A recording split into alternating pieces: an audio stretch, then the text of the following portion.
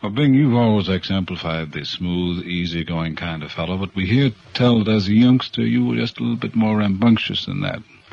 I don't know where you got your information, Tony, but I guess I was pretty active. Irish-American parentage, and generally that breed of people, pretty active, pretty truculent, and I was into everything as a youngster, athletics, and little trouble now and then, too, you know, a little light skullduggery here and there, nothing too serious. This was in the state of Washington. Spokane, yes. Spokane. Born in Tacoma, but moved to Spokane when I was about 2. I wonder if all that dampness in the air up there gave the mellowness to the voice. Oh, it's not damp in Spokane. Tacoma, of course, is. That's on the coast, but Spokane... it has a very bland climate. It's pretty cold in the winter and pretty warm in the summer, but it's dry, and it's about 2,500, 3,000 feet altitude. I'd compare it to Calgary in your country, maybe not quite as cold in the winter. We know he was the father of 4 boys, but you came from quite Five large... boys. I beg your pardon. And 1 girl. Now, Yeah. Oh, all the billing in here, Tony. Don't short me a couple. No, but you yourself came from a quite large family. 7 children, yes. My mother had 7 children. There were 5 boys and 2 girls. This hereditary, eh? I guess so. Now, we've got 5. I've had 5 boys and 1 girl, so I guess... the next will have to be une jolie fille. Harry?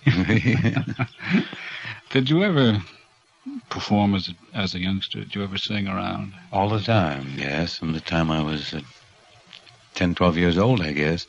My father played guitar, and we had a lot of singing around the house, and he had one of the first, those days they called them gramophones. That was the old Victor machine with the horn, you know, shaped like... tulip, what would you call that shaped horn? Big mushroom? Yeah. But we had one of the first Victrolas or gramophones in town. We had all the records of the Peerless Quartet and Oscar Siegel and Cohen on the telephone and the Sousa's marches and the Victor Herbert melodies and the singers and Robin Hood and De Koven and Gilbert and Sullivan. And so there was always music in the house, and I sang early and participated in the religious social functions, singing little songs, and then when I got up into high school, I sang a little more, and with quartets, and finally we got a little band my first year in college, and I sang with that band and played the drums. What college was that? Gonzaga University, that's in Spokane, Jesuit college, and then I sang at the local theater there my 3rd and 4th year of college, doing the presentations, film theater. We'd have a little prologue before the film, something that had something to do with the background of the picture. If it was a sea picture, we'd sing a couple of sea songs, or if it was Western, we'd do some Western songs. And I worked there 6 or 8 months. I was singing pretty steadily from the time I was 10 or 12 years old, I think, Tony. This singing in the theaters between pictures, this was the early 20s? That would be 19 through 23, around in there. That'd be 20 to 25, let's say. I'm trying to keep myself as young as I can. But I think that's pretty accurate, Tony. About 21 to 24 and 5, because I left Spokane for Hollywood late 25. Do you recall the first time you ever got paid for singing? Let me see now. I believe it was when I first got in this little band. That was my first professional engagement. We got $3 or $4 a night for 4 or 5 hours of dance music and songs, playing at college functions and little community dues, soirees, and then we got a rather steady job one summer out at a lake, out at Newman Lake. Played there two nights a week, Friday and Saturday, and we got something like $15 or $20 for the 2 nights. And then, of course, when I went into the theater, I got a little more than that. I think I was getting about $50 a week. But that, of course, that was 2 or 3 shows a day. Did you ever do any studying of singing, or is yours of the empiric school? Oh, no empiric. At one time, my mother sent me to a teacher. Professor Kranz was his name. I think I went to him for a couple of lessons, and he gave me a couple of songs. One of them was One Fleeting Hour.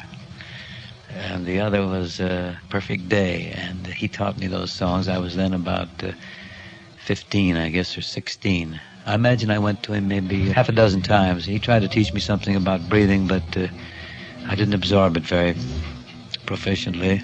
I wished I had. It makes singing a lot easier if you breathe properly, but I don't. Not even now? No, I don't breathe properly according to the accepted theory of breath control when you're singing, the way trained singers sing. I just sing, and lots of times you run out of breath when you wish you had a little, when you're trying to sustain a phrase or sustain a note, and there ain't any air there. You haven't done too badly as a singer, Well, I don't know. I've been very lucky. I think it's just because I sing about like everybody sings around the house, bathroom singers. I sing like pretty near anybody, the fellow down the block, and there's a market for that kind of singing because they feel it isn't easy. It's easy and it isn't affected, and they hear a song sung in that way, in that fashion, and they accept it, particularly a popular song. When did crooning come into being? Who was the first crooner? Was it Rudy Vallée? Was it Columbo? Who was it? I guess Vallée was the first one to really be popularly called a crooner, generally called a crooner, although Gene Austin preceded him, and Cliff Edwards before him, too. They both sang very soft and did what became later known as crooning. Gene Austin was a very big singer several years before Vallée and had some very big records.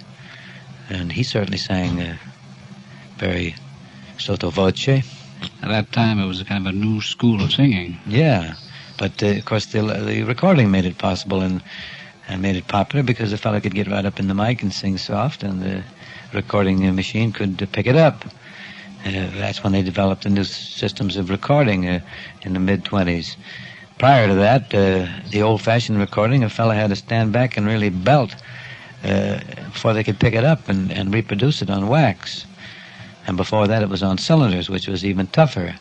That's the first machine we had at home, was the old gramophone with the cylinders. And those fellas, they tell me, used to really have to have some voice to register. A crooner, as we know it nowadays, wouldn't be able to make an impression on that cylinder, I don't think. As the quality of recording has improved, so the quality of singing, popular singing, seems to have gone down. That's right. When you consider it in terms of training and the proper method of singing, the bel canto and the voice placement and get it up in the mask and the breath control, you should breathe with your stomach and not your lungs, according to the way they train. I think that's proper. I'll be criticized for this, I imagine.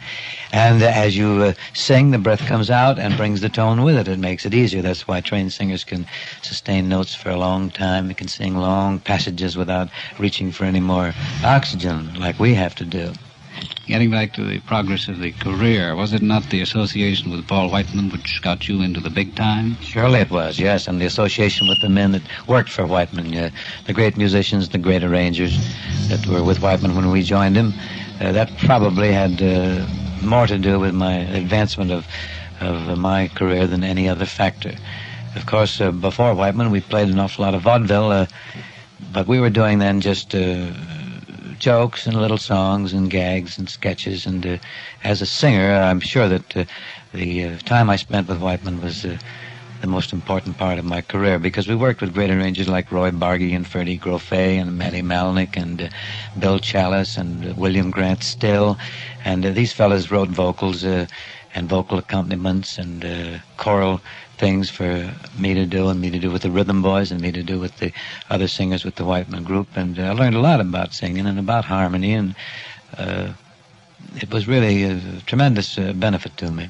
What about the Rhythm Boys, Al Rinker and Harry Barris? Well, when did the group start? Well, that was, Tony, that was in 1928 or 9 when we were with Whiteman. Rinker and I had been with him a year or two then, and we were in New York, and we weren't doing too well as a duet. We had done well on the road, but we came to New York, and we laid sort of a souffle at the New York Paramount, and he took us out of the act, and Barris was working the George Olsen Club in New York at the time as a single, and Whiteman heard him, and he conceived the idea of putting Barris with us and forming a trio. And Barris had a couple of songs which he taught us, and Rinker helped with the arrangements. Rinker was a pretty good musician, and we worked up a little repertoire and made some records, and they became popular, and Whiteman put us back in the act as a trio, and we were a success again.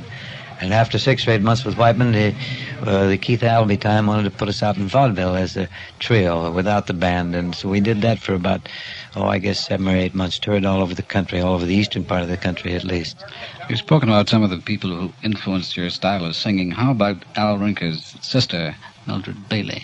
Well, she had a tremendous influence. When we first came to Hollywood in 1925, Mildred was singing here in Los Angeles, had been for a couple of years, and she knew some influential people here, people like Fanchon and Marco and cafe operators, and we lived with her. We had no other place to go. We were broke, Al and I, and she had a nice home, and so we lived there, and there was always music going on, and she was always singing, and I'm sure that I unconsciously adopted some of her mannerisms, some of her phrasing and some of her vocal tricks, and I used to listen to her enough around her house, and we used to go out where she was working, and she had a lot of clever people around her, people like Ray Mayer. I don't know if you remember him. Not used to do an act called The Cowboy and the Lady, and Art Varian, and Charlie Cayley, and some of those old-time guys were around singing then. And through Mildred and through her associates and through the association with those people, I'm sure I picked up a great deal of pointers and a great deal of hints and ideas about how to phrase and how to sing. I guess, though, the fellow who affected my singing the most was probably Jolson, because way back when I was in school, I had all these records and I played them all the time. In fact, when Jolson went through Spokane and I was in college, I worked backstage at the Auditorium Theater as a property boy, helping back there for a couple of bucks, and just got a chance to meet him and hear him sing. And he was doing Bombo at the time, and then later he came through with Sinbad, and I also propped that show and heard him sing an awful lot. Wasn't it in Sinbad that he sang Swanee? That's right. Gershwin. Yeah, I sang it later, made a couple of records of it, sang a lot of it, yeah. Bing, by the time you got into motion pictures, you'd been on the road more or less 10, 12 years? Not quite that much, maybe 6 or 7 years would be closer. The first time I really got in motion pictures in a feature role, was the big broadcast of 1931, so that figures about 6, 7 years. Yeah. I've heard you say on another occasion that the first record you ever cut was in 1926, Muddy Water, correct? No, the first record I ever cut was with Al Rinker and myself, and made it with a band called Don Clark and his orchestra. They were then playing at the Biltmore Hotel here in Los Angeles, and we made the record in a warehouse downtown Los Angeles, I believe for Columbia, and it was a record called I've Got the Girl. And I have a copy of it someplace. It's quite interesting. We sound like, who's this guy does the Chipmunks now? Makes the record? David somebody. Yeah, well, you know the Chipmunk, yeah. You know what I mean. That's who we sound like. That isn't bad. They're pretty cute. We weren't cute, but we sound like them. Well, how did this picture business come about? Through radio? Into this one broadcast picture? Yeah, when I was after I left Whiteman, I went into Coconut Grove, and I made 6 shorts for Max Sennett, and a couple shorts for Christie Brothers, and another short for a guy named Gilstrom. These were little musicals, 2-reelers. And then Bill Paley sent for me. He'd heard some recordings, and I went to New York and went on the Columbia Broadcasting System on a sustaining basis for a few weeks or a few months, and then on a sponsored show, Cremo Cigars, and then from there into Chesterfield, and I forget all the other sponsors, but I was with CBS quite a while, and that led to the big broadcast, a picture that Paramount made, and they used a lot of stars from the radio of that day, Kate Smith, the Boswell sisters, the Mills brothers, the Street Singer, Morton Downey, myself, to name a few. As radio in the early 30s was the big thing. Mm-hmm. Big medium. Was it a lot of fun? It sure was. Radio was great because you didn't have to wear any makeup or didn't have to rehearse too much. No cameras. You just went in there and short rehearsal with the band, and they took off. You preferred that medium? Oh, yeah. Our radio's still here, you know. I've got a little radio program 5 times a week with Rosie Clooney and Buddy Cole on CBS. Comes into Canada or not. What about the Hollywood in the early 30s when you got your start here? What kind of a place was it? Well, it was quite different. The big studio system was there were very few independent productions then, if any. It was the star system, contract players. Everybody was under contract, from the bit players right on up to the stars. Every studio had a long roster of contract players, and they searched around for properties to fit the people they had under contract. And now it's independent people have properties, and now they look around for people who fit the properties. In your long years of experience in this business, which is preferable to you? The old days, the major studios ruled over by tycoons, or today with the indies? I think, not touching on that facet of it, because that doesn't really make much difference to the actor. He has a better chance now to set up something financially where he can retain some of the income on a capital gains or a participation basis or on a deferred payment basis. Some of them have made some fabulous amounts out of pictures, like Jimmy Stewart out of the Miller Story and Bill Holden out of the River Kwai by participation in the profits. But it's really a lot easier working in pictures now than it is then because of improved techniques and improved equipment. For instance, when sound first came in, it was really a job getting a song done on the set because they didn't know where to put the microphones to pick up everything, and they had an awful time photographing a scene and also kept capturing the dialogue without getting the microphone in the picture. And now with the sensitive microphones and the better recording techniques, all that is done away with. And, of course, the film is a lot faster now. You don't have to wear near the makeup you used to have to wear. The lights, not nearly so many lights because of the much faster film. And that makes it a lot easier on the actors because standing in those real hot lights they used to use for Technicolor was very enervating. You find at the end of the day that you're pretty pooped. And now with the lights cut down, it really isn't so tough. And they work a lot faster now than they used to. Cameramen work faster. Technicians in all departments work faster. They've learned, inevitably, how to do things quicker and more conveniently. They really shoot pictures now when they want to. I wonder if there's as much glamour or romance attached to picture making as there used to be 30 years ago. No, I don't think so, particularly with the stars. Now the stars, some of the ladies, for instance, roam around in slacks, and they've become public figures one way or another. The old days, Garbo and Dietrich and some of the others, they were mystery women, and they gave the public an opportunity to use their imagination, put it together what they did know about them and with what they imagined how they lived. And they were creatures of mystery, and I imagine the glamour that was thus created was much greater than that the stars have now. Now everybody's a regular guy. Probably it's nicer, I don't know. The girls are regular gals, and they have to go out and make an appearance with their new pictures, cover the country to promote the box office, build it up, exploit the movie. All the stars have to do this. On a business basis. That's right. They probably got a piece of the picture, and they'd like to see it succeed. And if the studio asks them to go out and help with this exploitation, why, they're glad to do so. Doesn't this kind of thing sort of break down the illusion? Sure it does. It establishes a closer contact between the public and the star, and the illusion is lost by all means. Being the first time I recall seeing a picture of yours, I was very young, 1934, Mississippi with W.C. Fields. Oh, yes. Joan Bennett. Mm-hmm. Would that have been about the first of your big pictures? Oh, no. I had this big broadcast before that and a picture called College Humor before that, which was quite big. And several others. Those days I used to make 2 or 3 pictures a year. Now I don't do that. W.C. Fields has become a legend in this business, and I hear that he was sometimes difficult to work with. Never with me. We had a wonderful time. I knew him, of course, from the golf course, and lived near him out near Toluca Lake. He saw a great deal of him before we worked together.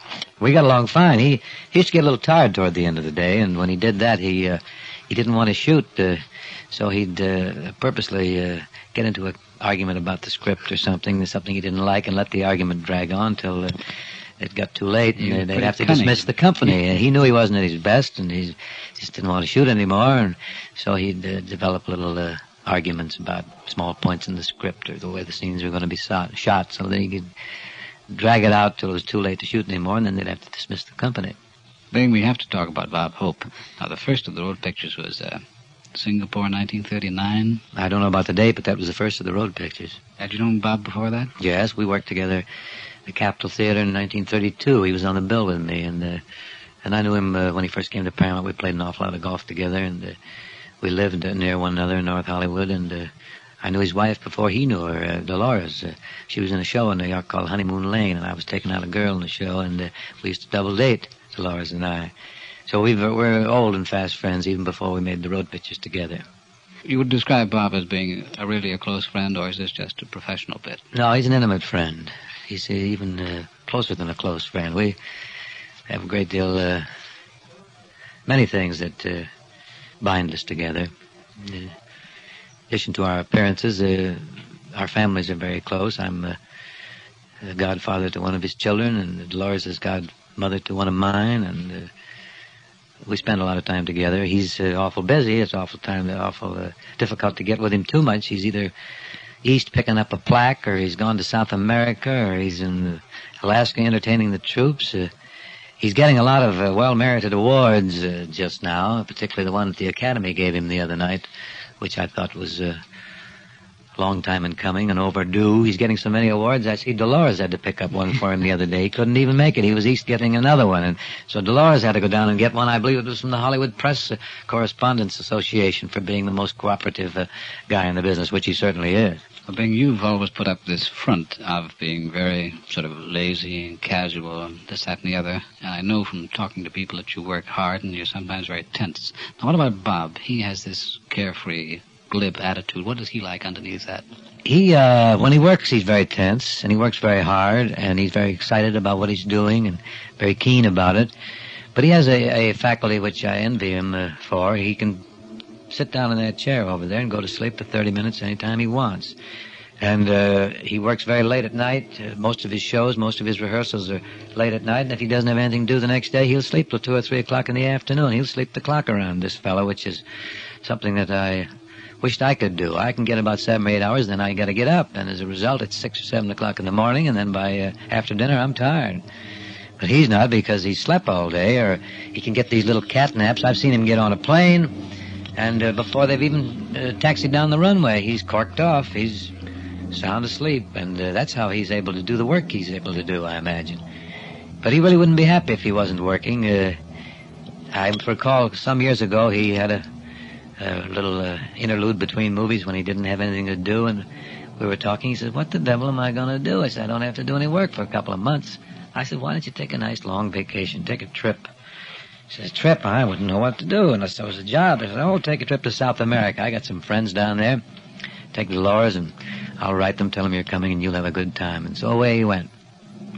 And that's Bob on the go. He came back about 7 or 8 weeks later. He had the hives, the shingles, and a spastic colon. And he said, "You dirty rat, you," he said, talking me into that vacation. "That's the last one I'll ever take." And to my knowledge, it is the last real extended vacation he's ever taken. It appears that when he got down there and had all that time on his hands, he just got in a stew, and he got ill. Now, you're not like that. You prefer not to work. No, I get ill when I work. I haven't got the shingles or the hives or a spastic colon, but I get very tired. Bing, we keep hearing all kinds of rumors. We have for so long about you getting out of the business. What's the truth here? No, I don't suppose I ever will, Tony, get entirely out of it. It's my life, and it's good to have an interest in something, and this is my only interest, really serious interest, is show business. And I have quite an organization, staff, the office, and I have a library, recording staff down there, and we're doing these daily radio shows, as I told you, with Clooney, and it really has built up into something that I can't really disperse all of a sudden like that, Do you want to work less and less as time goes by? Well, I am. I don't do much anymore, Tony. This is the first picture I've done in just a year now, and I did 4 television shows last year, exclusive of the some sports broadcasts like the golf show from Pebble Beach and the golf show in Vegas, and several others in Florida around like that. Those are nothing really important, or there's no work involved, so I don't do too much. I spent an awful lot of time away from Hollywood last year, hunting and fishing. I was in Calgary for a hunting trip. I was up to Prince Rupert to go there every summer for 2 or 3 weeks fishing, and I go dry fly fishing an awful lot in Northern California, and I've been to Mexico twice last year on fishing trips down to La Paz. So that'll give you an idea. I couldn't have done too much work and done all those things. You're a going fishing type man. That's right, whenever I can. Bing, we've also heard you making some rather disparaging remarks about the quality of your voice these past few years. Oh, it's not as good as it used to be. It doesn't sound like it to me, and I can tell. I don't have the range I used to have. I don't know what to attribute it to. Just the the pipes are not as resilient. They don't respond like they formerly did. Is it also that you have less interest in singing? I don't sing enough. That's probably the major factor, Tony. You know, I used to sing all the time when I had a weekly radio program, an hour show, for all those years, and the pictures and the recordings and the nightclubs and the cafes and the theaters. Now I can recall, like, for instance, this year there was a period I didn't sing a note between, maybe May and 1st of November. And that's bad for a singer, particularly a popular singer. I flirt with the idea occasionally of getting a little group and playing a nightclub someplace, but then I think of the work it involves, and I eschew the idea quickly. Well, on behalf of all the old Crosby fans, you mustn't give it up. I don't suppose I ever will, no. I'll be doing something. Some kind of work. Bing, it's been very nice talking to you. Thank you, Tony, and I want to take the opportunity and the advantage here of using your facilities to say hello to the friends of mine in Canada. They've been awful nice to me in Canada on the many trips I've made there. Fishing and hunting and golf tournaments, and once in a while doing a little work, but not much. It's always been fun in Canada, and the reason for it is that the people up there are so kind and so pleasant and so agreeable and so appreciative of what we want to do when we go there. I love them. You're welcome anytime. Thank you.